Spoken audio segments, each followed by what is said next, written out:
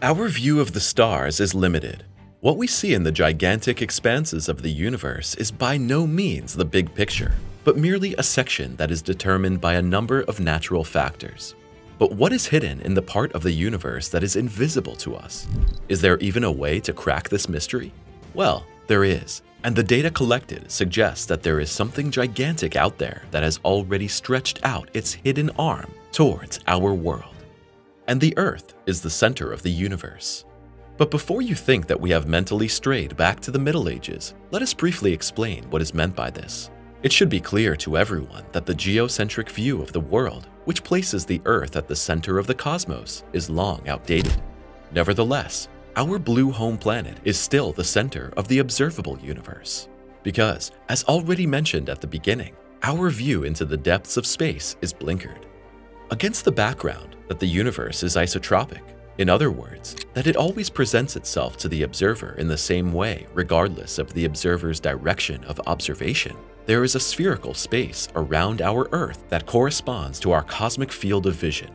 The radius of the observable universe is in turn determined by how far light has been able to travel to us since the Big Bang. And since, according to the standard cosmological model, the universe was born around 13.8 billion years ago, you might think that the optical barrier is also 13.8 billion light years away from us, but that's not true. At this point, we must not forget that the universe has always been expanding, and that distances already traveled have been subsequently extended as a result. In plain language, this means that the observation horizon is not 13.8, but 46.3 billion light years. And the most remote objects whose light we can observe today were just 40 million light years away from Earth at the time they emitted that light. As a result, studying these boundary structures is always like optically traveling back in time. Since the light that is currently emitted from there can no longer reach us, it's also impossible to learn anything about the current processes at this distance. Against this backdrop, the question of what lies beyond the observable universe seems doomed to failure from the outset.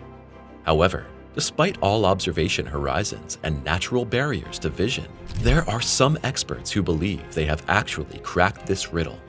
As a result, a few years ago, researchers became aware of a strange phenomenon that stands in stark contradiction to our current assumptions and which could lead us straight to the deepest secrets of the invisible cosmos. Is there a cosmic giant hiding out there? Basically, according to the common assumptions of cosmology, the proper motions of galaxy clusters relative to the background radiation should be randomly distributed in all directions. And once again, for a brief classification, the background radiation, or more precisely, the cosmic microwave background radiation, embodies a relic from the time shortly after the Big Bang, which still fills the entire universe today. Between 2001 and 2010, NASA's Wilkinson Microwave Anisotropy Probe, or WMAP for short, was again dedicated to the task of investigating irregularities in the cosmic background radiation. And when the NASA working group, led by Alexander Kashlinsky, was busy analyzing the WMAP data in 2008, they noticed a strange pattern that should not actually occur in this form. The scientists did not identify a movement of galaxy clusters distributed in all directions, but an astonishingly uniform flow. And that's not all. To all appearances, the speed of the galactic stream also increased with increasing distance. The bottom line is that such a phenomenon can only be caused by an extreme gravitational force. But what kind of structure could be responsible? Well, unfortunately, this question cannot be answered with absolute certainty. After all the galaxy clusters studied are moving towards a point that lies outside the observable universe. Henceforth christened Dark Flow, the galactic caravan was to be scrutinized again in 2010, with the result that the number of galaxy clusters floating along in the Dark Flow doubled from 700 to 1,400. Although there were some differences in the direction of movement in the 4 observed segments, all areas showed a clear correspondence. Since then, astronomers have gained one more piece of evidence in favor of a massive structure with an extreme gravitational pull outside of the observable universe, and a tantalizing mystery. For while, according to Alexander Kashlinsky, there is no question that matter in the observable universe cannot explain the measured galaxy flux, we do not know in the same breath what is really responsible for it. In this regard, the NASA astronomer from the Goddard Space Flight Center is quoted as follows: "We don't have enough information to see what it is or to narrow it down. We can only say with certainty that the world somewhere far away is very different from what we see locally. Whether it is a different universe or a different space-time structure, we don't know." The dark flow theory criticized.